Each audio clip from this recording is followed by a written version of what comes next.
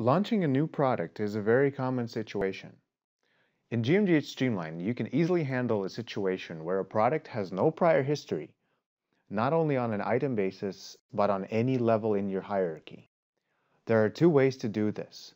First is changing the forecasting approach option of a new product to top-down. Now, the models of the other representative products in the category are used to provide the demand forecast for the new product.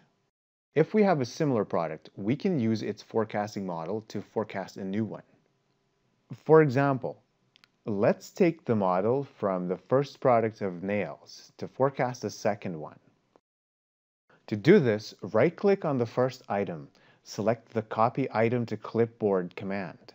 Select the second one and paste that in the Use Model From option. There we go.